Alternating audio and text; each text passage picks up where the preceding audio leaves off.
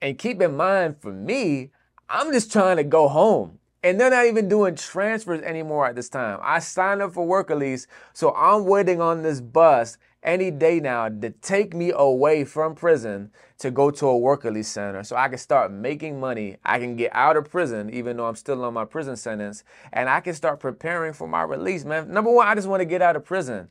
So I just want to go, but also keep in mind, yo, listen, the love of my life just broke up with me. She cheated on me, ghosted me, and I just found out she's pregnant. So I'm super depressed. I'm already not eating. My whole world is crashing down. And then the world stops on top of all that. And my prison bid just got 10 times harder. So this right now was an extremely tough, rough, hard time period for me. Hands down, the worst time, the hardest prison time I ever did in my life. I'm just begging and pleading and asking God to please somehow let them unquarantine everybody, open up the pound, let me get on the bus and go to work at least and get from around here because I want to go home.